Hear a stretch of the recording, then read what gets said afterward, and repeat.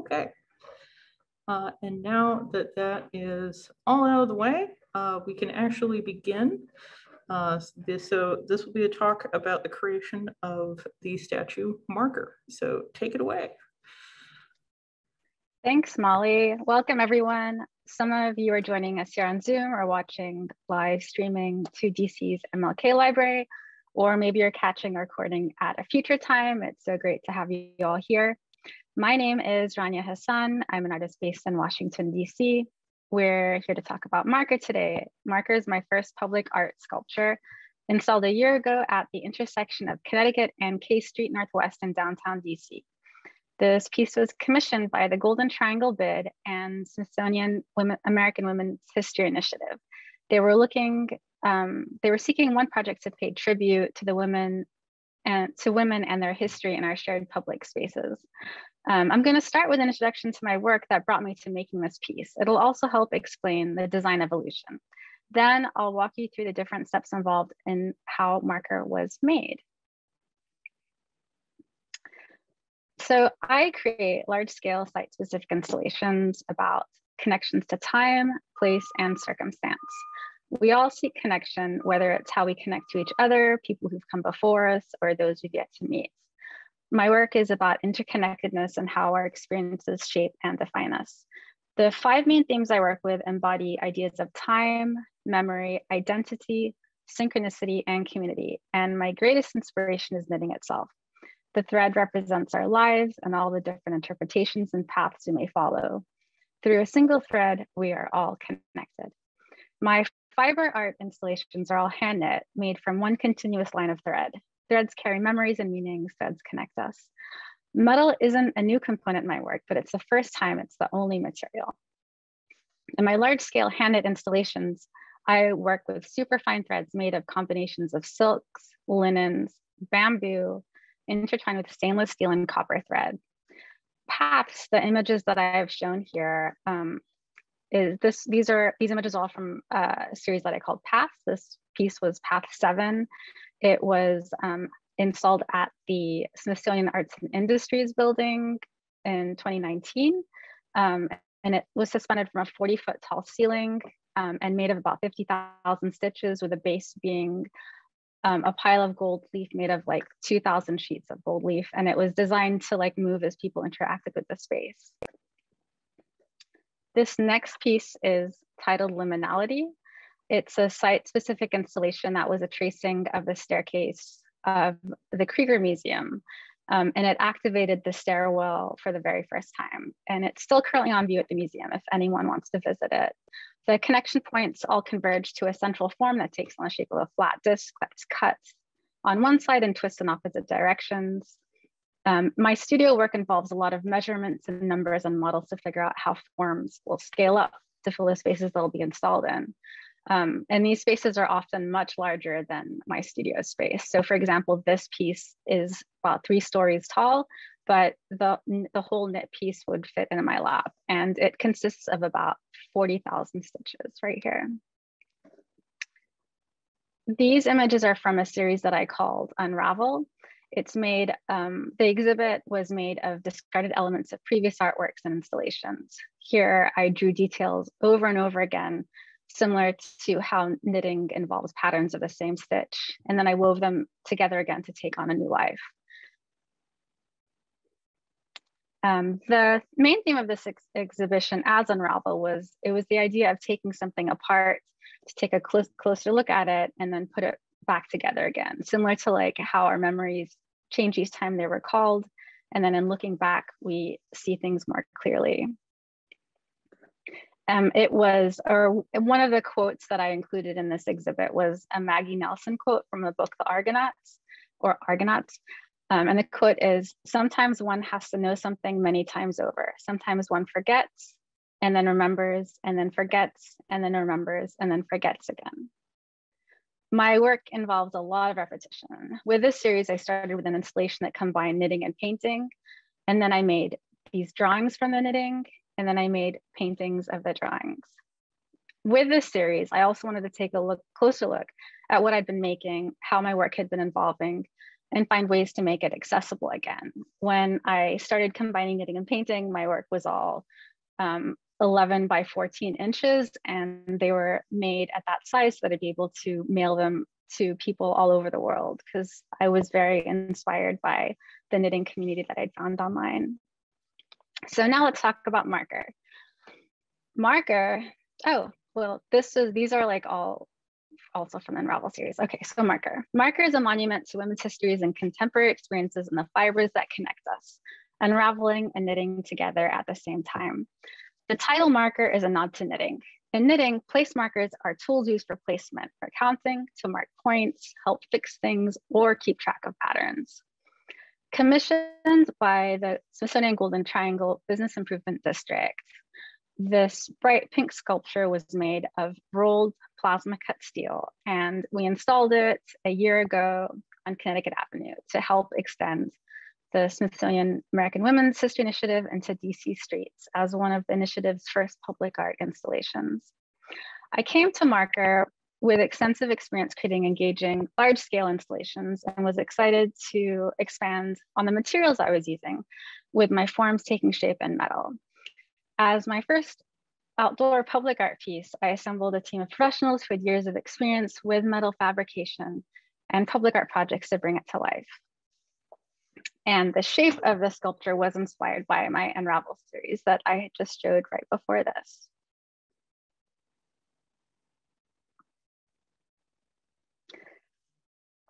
There were about 7 parts to the process: design, cutting, rolling, welding, painting, installing, and lighting.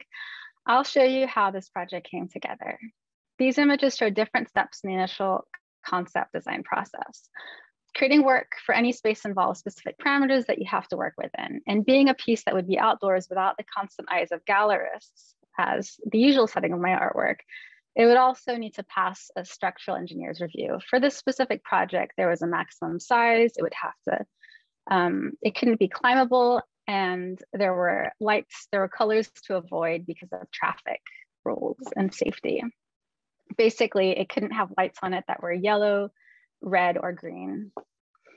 I had a form in mind that I wanted the piece to take. It would be inspired by the Unravel series, where I had started with knitting, and then I went to drawing, and then to paintings, and then here I was going to drawings again, and then translating the form into metal. I started with making models of what a piece might look like in 3D. Here's one of my earliest collaborators, my cat. There's just one, but she's pictured twice. But this sort of shows like the different things that I was working with, my different materials. I started with drawings, and then I worked on models. And then here there's even that big pink form is an actual scale size, so I could see what size the form would take. That was really helpful. And also, like, it's great to make a model where I can see the different it would be like as a 3D model, I'm able to see what it looks like at all the different angles. And I did this all as a hand cutting. I wish I had a laser cutter at the time, but I don't, and I still need to get one. But one thing, so I started with this model, and then with that model, I took photographs and then photoshopped it into images of the site to get a better idea of what it would look like in place. So here's the model, and this is what it would look like on site. So the first step of the process was to create a sample test piece, because I had no experience working in metal. We had to make sure that the idea would work. So we started with a panel that was like 1/16 the size of the final piece. This is the first piece that we made. It's cut and then rolled, and I've included myself here to give you an idea of scale.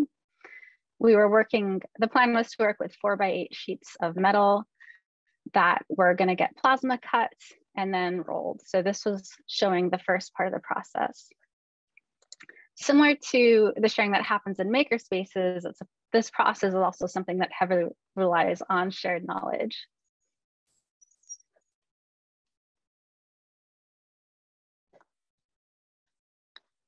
Color. Inspiration for color came from the Unravel series. The pink represented the most human form to me, because like I say, often we're all pink inside. The inside was a darker color than the outside, and maybe the only thing that changed from the proposal to the actual finished piece was the line work that went from a darker color to a lighter one in the final version. Test samples of the colors were made to help with color selection, and we took them to the site to see how they would interact with the lighting in the space. Another great part of this project and working with a Golden Triangle bid is that they have landscapers. So we got to meet with landscapers to figure out what colors we wanted to surround the piece. And they change out seasonally, so it's also fun to see the piece in the different seasons to see how it changes. And being so big and pink and bright, I was sort of going for bright Miami vibe colors, and I wanted bright greens and different pinks to sort of complement the piece. Here is a detail of the final piece in place with the color.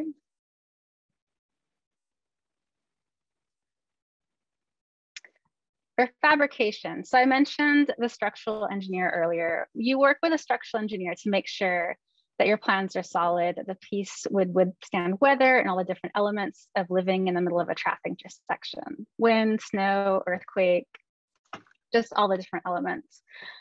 Also, another issue or another consideration with public art is you have to make work that isn't going to be climbable or that no one can climb inside of. So there was a lot of thought that was put into the sizes of the different shapes. As you can see, the weave is sort of tighter at the bottom, and then it's looser as it gets up tall. So the height of the piece was 15 feet. And this shows the overall layout of all the different panels that we designed to have cut out.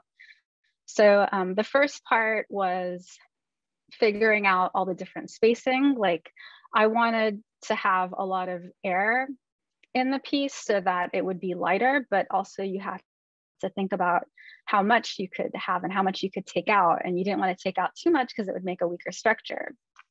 So that was very important at the early stages.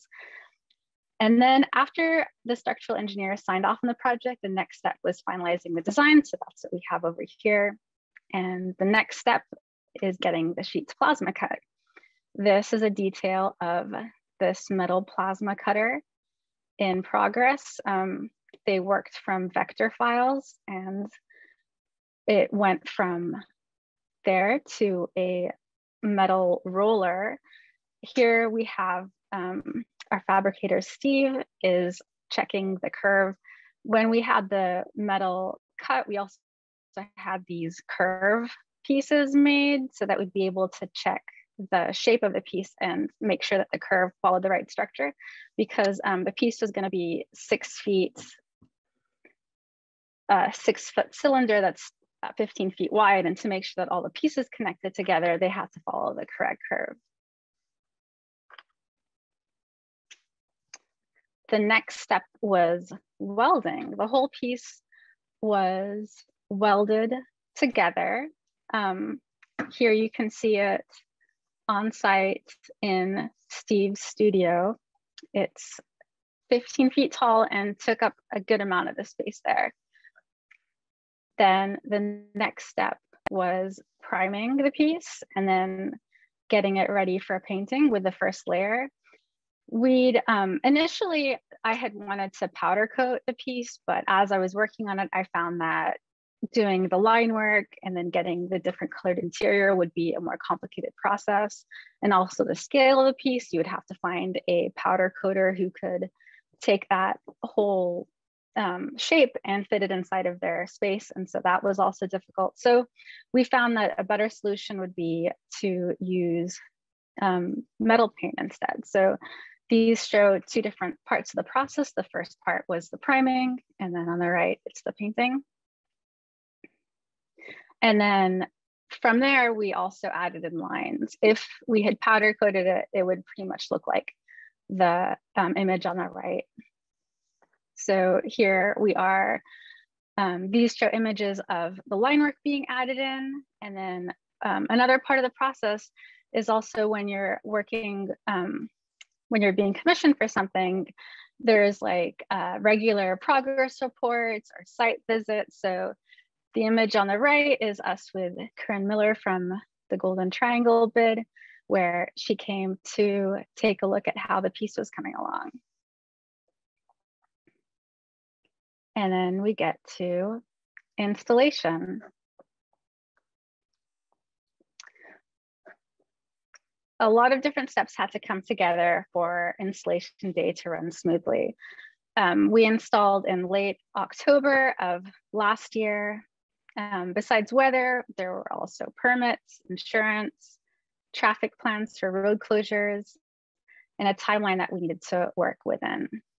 It was supposed to install in May, but because of the pandemic, it was pushed to October. This meant that two big works that I had, that were supposed to be a couple of months apart from me were installed at the same time. So Liminality at the Krieger Museum installed for a show called Traces that opened in September of 2020. And then this piece, which was supposed to install in May, ended up installing in October. It was great going into the pandemic with two big projects in mind. So that was definitely a great part. But there were also challenges then with like installing two big things at the same time. But it all ended up going very, very smoothly.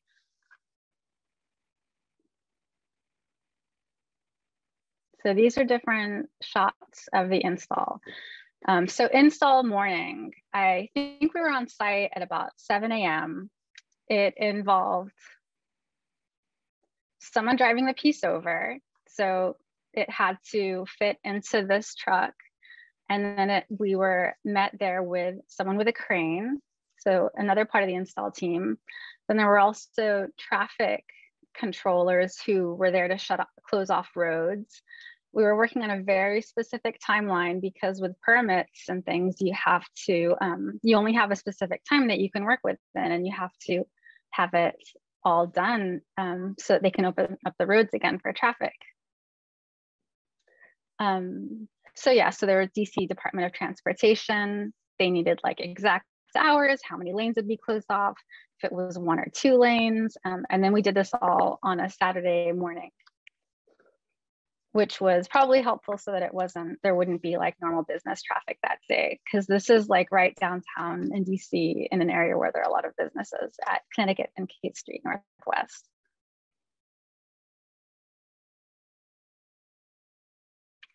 These show the different stages of install. So the piece gets pulled out of the truck.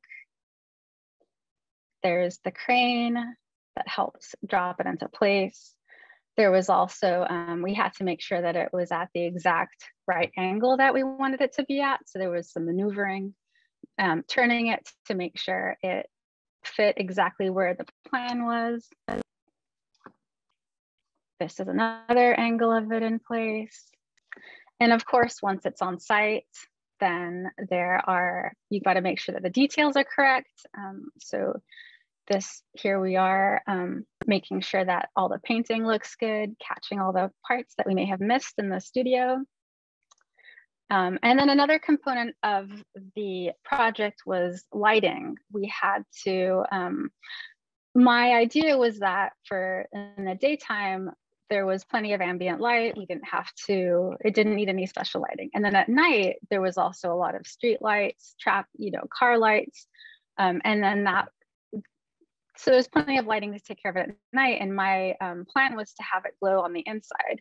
So I worked with a lighting designer to come up with a plan for how the lights would be installed on the interior. Then I worked with an electrician to get them installed in the correct way. They're on timers that they turn on. They're not on all the time. They just on at night. And then this shows you how the piece looks inside.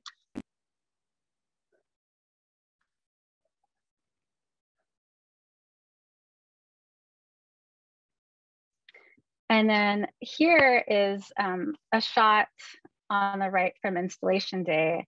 And on the left, it's a image of one of the pictures from my proposal. So on the left is the model, and on the right is the actual piece installed. I thought that our team did a really great work in translating the piece to exactly what, how we had envisioned it. So yeah, so this is like one of my favorite side-by-sides to see like, oh, you know, this is our plan. And then it actually came together. And you can see here how the lines changed from darker lines to the light, sort of like process working with different materials. There was a similar work process as well, where when I'm working with my knitting in my studio and I'm working from plans and drawings and scales and I'm scaling up, I also really don't have an idea of how it'll turn out until it's actually in place. So there was a similar process in this as well. And then here I am with the model and the final piece in place. And then on the left is an image with Steve Jones, my main fabricator, that was taken on installation day. We were both very happy to have the piece up in place and installed. And then the right, that's me with Corinne Miller from the Golden Triangle bid and Dorothy Moss from the Smithsonian.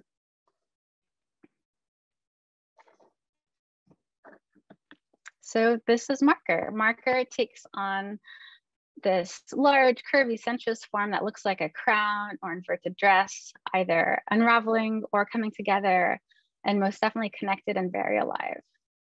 This project was a way of expanding on the materials I was using and working with fabricators to realize my ideas beyond working from my studio knitting tens of thousands of stitches.